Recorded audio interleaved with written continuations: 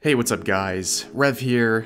It's that time of year. It's time for society to gather together to make the important decisions. A chance to recognize excellence in the field. An event that is a globally respected cultural fixture.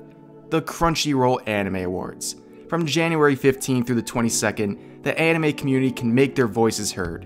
Well, sort of, because Crunchyroll picks all the nominees in all the categories, and just like anything handled by Crunchyroll, it's just terrible.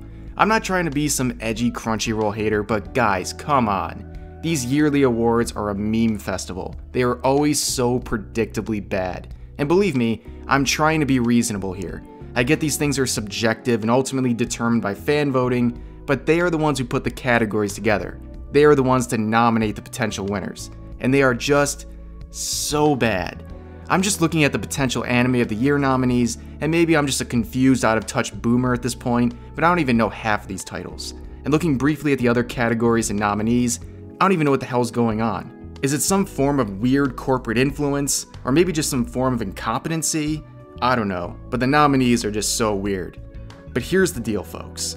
The results will be coming in soon enough, and I was thinking, if people are interested, and please let me know if you are, maybe I'll do an in-depth review of all the results when they come out. Because what's better than a corporate dumpster fire? Making fun of it for my viewers. So if that's something you guys want, let it be known. But for now, that's gonna do it for this video.